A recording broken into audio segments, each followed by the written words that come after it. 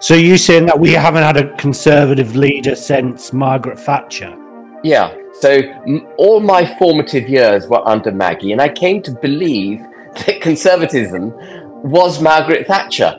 But what I've realised now, with the benefit of the last 13 years of this government, and looking back in greater detail at history, is that the Conservative Party actually, on the whole, is not conservative.